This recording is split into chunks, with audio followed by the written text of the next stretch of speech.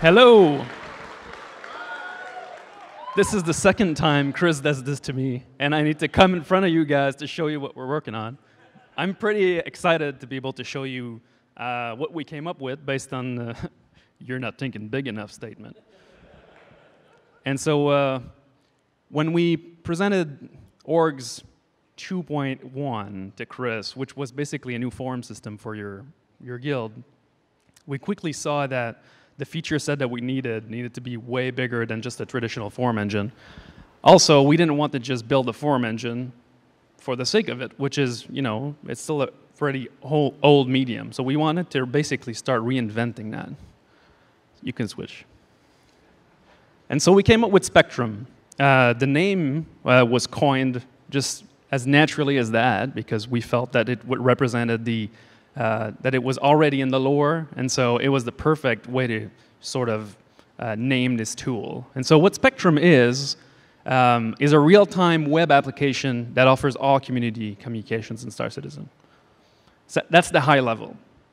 Now, to present it, I need to deepen into it. Now, this is the result of almost a year of work and labor of love from the Turbulent team, who has been iterating and iterating on that, looking at what's already there.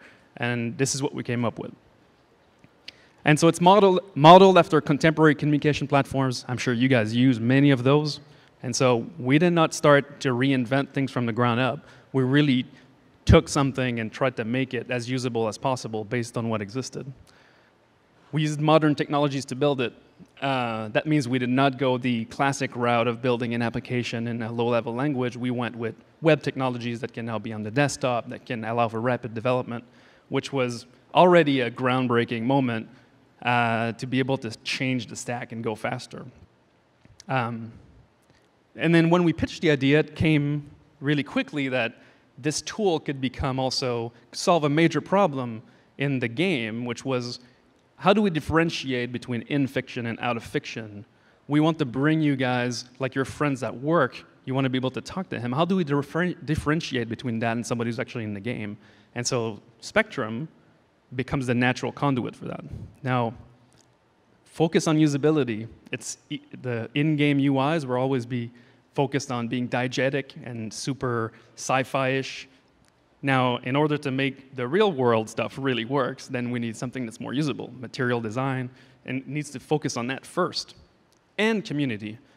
And that was the sticking point, is that since the beginning, the vision from Chris was always that you don't need to run your guild off-site. You don't need to run your organization off-site and use off-site tool. We can offer all of these tools in the platform, and so you can just hit the ground running.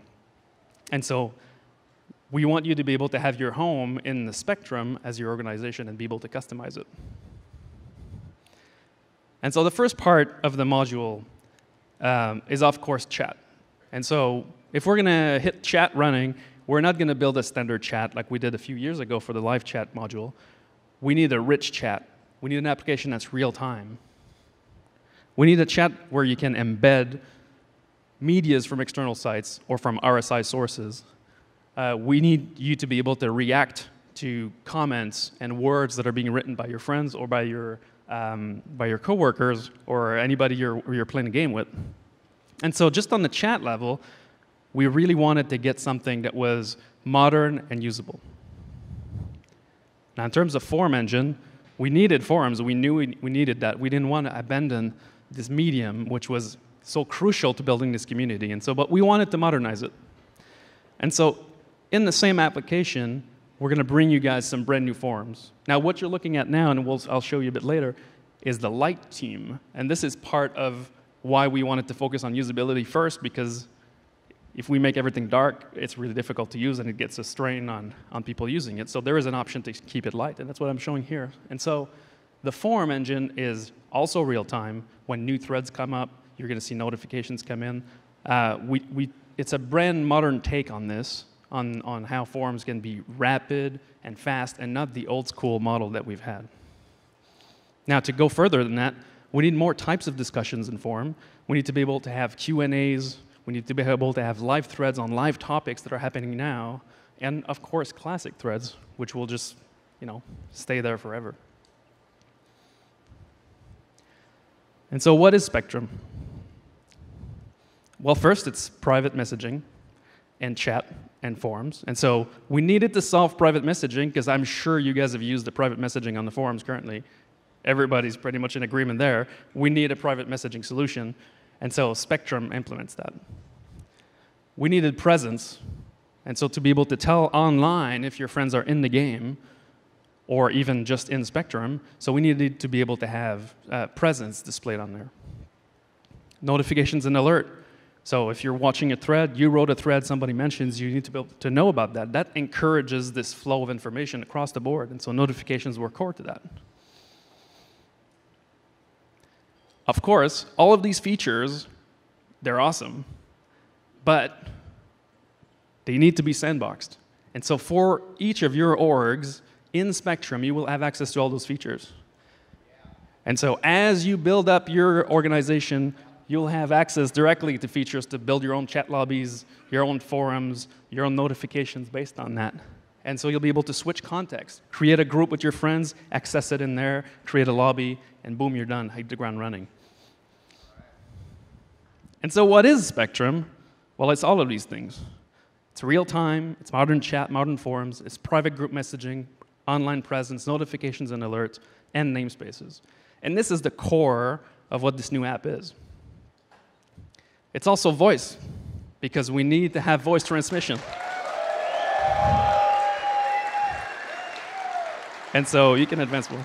And so on the voice part, we needed to be able to carry voice outside of the game, because as everybody knows and you have experience playing games, you want voice to be carried by an external program and not by the game client, because when the game client has an issue, well, you need to be able to talk to your friends and say, I'm rebooting the game. And so Spectrum is going to be your lifeline for that. But of course, Chris wasn't going to settle with that.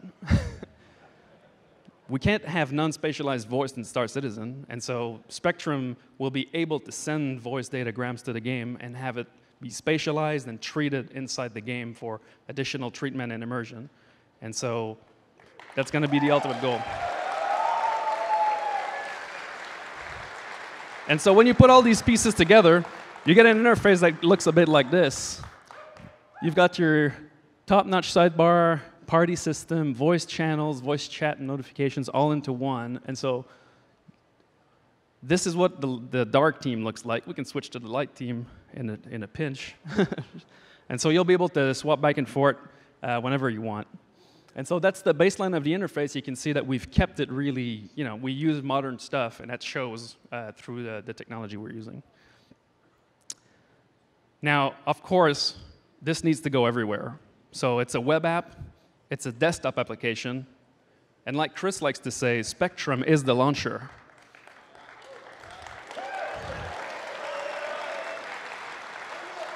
And it's also going to be available on mobile and tablets, because you need to be able to keep up with your friends when they're in the game and you're at work. Now, in terms of game integration, this platform is similar to other platforms that exist. The advantage that we have is that we can go deeper with game integration. Spatialized voice is one example, but there's more examples to that. Friends and contact will be standardized in Spectrum, so you can manipulate them from there.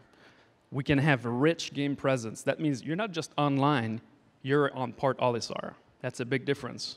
So you'll be able to see statuses from the game straight in the Spectrum UI. Party management is where we ultimately want to be able to get, so that during the day you're planning out a game session, you create your party inside the Spectrum, get your friends in, you've got your chat lobbies, your voice lobbies already set up for your party. When you get to your house at night to play, you just, boom, join the party, it's already created and it's ready to go. And so,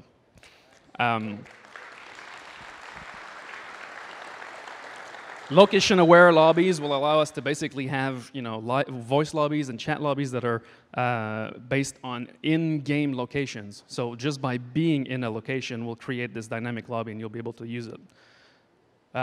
You can see Spectrum as the real-world arm to the universe that Chris is building.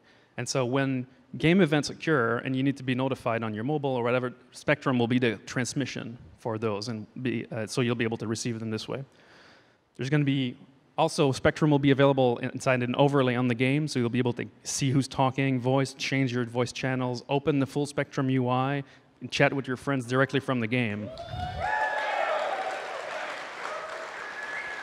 And so it really becomes the in and out universe communication bridge for the game. And so now this was cool. I showed you some screens, talked a bit about it, but I'd like to show you where we're at. We're not ready to ship just yet, but I can demo the interface that we have on our development environment that we call Future, because we're hipsters like that. And you'll see that it's all generated with text from Alice in Wonderland, because it's our test generator, generates forum threads and channels and all that stuff. But I can just show you a bit where we are and where we're going to be there in a few weeks, I hope.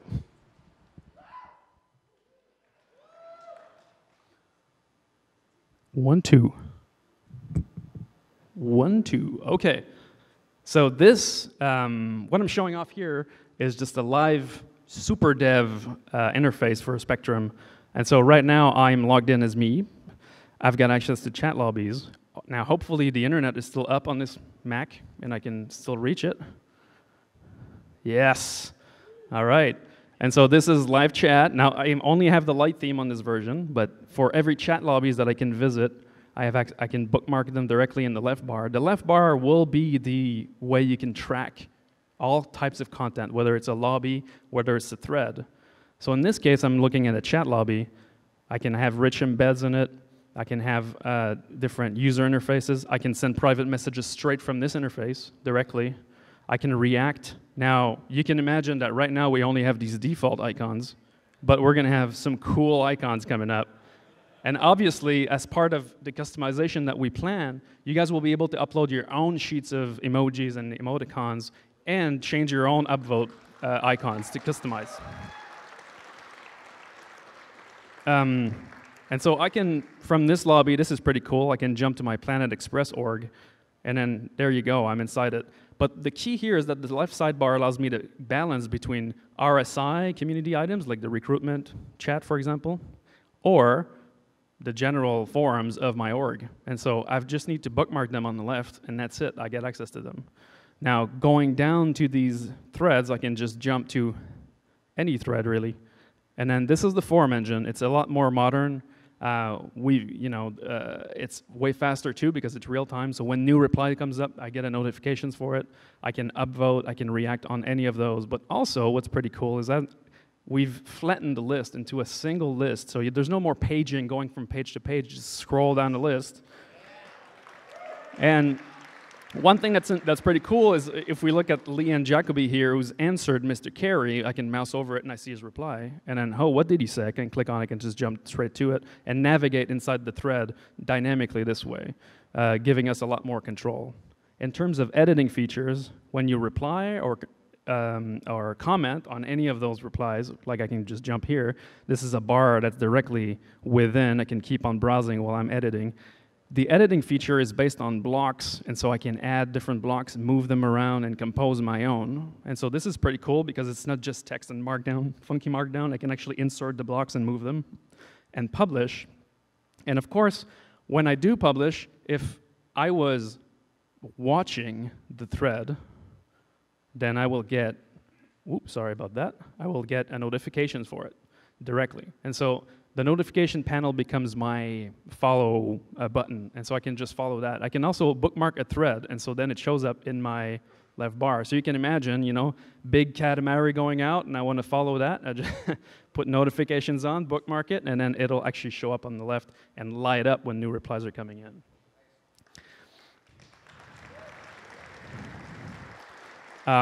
Private messaging, of course, I was chatting with John earlier, so it was right here. I can actually check this out, and then I'm right in there, get my notifications for my private messaging and settings. And so this is the state of Spectrum right now. This is where we're going. We're a few weeks out from this first release, which will already allow you to create chat lobbies and forums and full control over that. And then if I can jump back to the presentation, right over here, here's what we're thinking about. Okay, so Soon trademark, in this case, is pretty close. We're thinking before the end of the year, we want to have this first release out because we want this in your hands so you can tell us what you like or dislike about it. And that's typical Star Citizen. We need your feedback to be able to compile what we like about the interface that we thought for you guys and the other one, and if it's good or not. So in this software release, so it's browser only, but it's going to have forums and chat notifications, private messaging, and friends. One thing that I did not show, I can just jump back, is search. So search is one thing that we wanted to have directly embedded in it, and so all your communities will be searchable right away. And so you'll be able to jump to threads or chats that have been logged. That's one thing I want to say to moderators, community moderators that are looking at me right now going like, ah! It's all logged and searchable. Public channels are. All the org stuff is yours. And so in the next update after that is we want to hook it up directly with the game presence so you can already see when your friends are playing the game. And that will create the first bridge with the game so that everything is connected. And the customization options I named, like being able to add your custom emojis, your custom upvote buttons, that'll be in that second release. And then after that, we're moving to a 6 to 8 week cycle for all of the remaining functions. So launcher, in-game overlay, voice support, and mobile. And so we're going to be working on Spectrum quite a bit. And this is only the beginning because, as you can see, you can already imagine how we can bring down the organization system management in it or add more features to it. And so this is going to become a really important tool that you'll have. Since you'll have the installer and you'll have the launcher, you'll have Spectrum installed. And so that's it. That's what I want to show you guys.